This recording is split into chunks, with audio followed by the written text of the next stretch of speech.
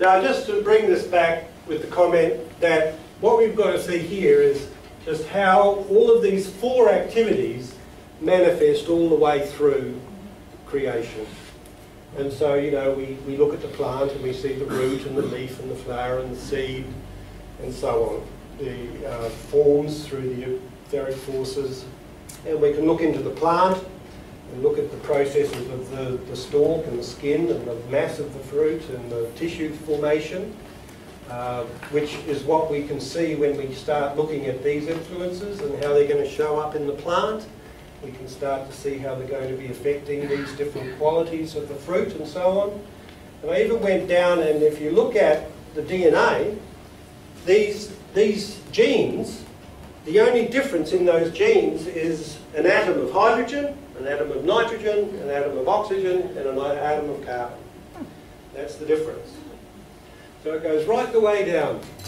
And so it's quite an important image to just get that these activities, these world activities, are working all the way through to the earth.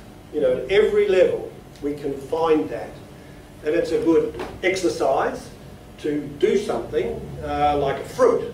I've sort of done it there, but you know, that was a good exercise for me to just think, what are the four activities in the fruit?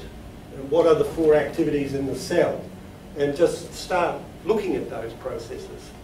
And you know, it helps to clarify this language. Now, Glenn, yeah. Just on that one, you've got galaxy, solar system, atmosphere, Earth, and those are the spheres, right? Yeah. Now, are those connected to the spirit, the astral, the... Yeah. Yeah, so they would be in what order there exactly? Well, there they are there. There's spirit. So, sorry. Yeah. I missed that. Yeah. I got it. Yeah, no, that answers my question. Yeah, and that informs the rest of the story. Yeah, okay, got it. I just missed that line. Yeah, and so these are these, you know, they're monumental. These four things are quite huge. Now, as I said before, it was what is that picture we have. The rings picture is just what is. But life, us, we are moving at 115,000 miles per hour. So that means we're spinning. And just excuse me a little. Just give this a little spin. So that's what's happening. And what we know is that once something comes into movement, it polarizes. And that everything in manifestation is polar because of the electromagnetism. But we always have this polar activity taking place. And so what we get in Steiner's lectures, and in particular these 1921, 1922 lectures, I think it's called Foundations of Anthroposophical Medicine. And there he gives this story about how we can identify these different activities that are taking place once we get this polarization. So that the spirit and the physical polarize on the vertical axis. And out of that polarization, it builds up to a certain intensity to when we get a polarization across the horizontal plane, which is the etheric and the astral body. And so this is where we have, in a sense, the spirit working through our heads and our physical body coming through our metabolism, and they interact to create this etheric body working through the circulation and the astral body coming into our lungs. And so we have this sort of pulse across the middle. And so this is the structure that we find in life. Once we actually get the movement going and get the sort of thing spinning, we get this polarization. And so these become the world bodies. These are the external activities that are out there. And as I said before, we have these secondary cross that we saw as related to the earth phenomena. And so we can identify this as the internal physical, internal etheric, internal spirit, internal astral. You can say this is a little bit random, but I said that and have looked, and it's quite clear that this is a process. This is quite correct. This is not difficult. The etheric we put onto the eastern horizon, So this is where the new impulses and activity come to us. And the astral, in a sense, is the past. So that's the karma, that's all of the results of all of our actions. It's happening in that way. There's various images that we can work with this, but I think you'll find it's correct. So, one of the big issues that we've just been talking about is these energetic activities are working down through the various layers.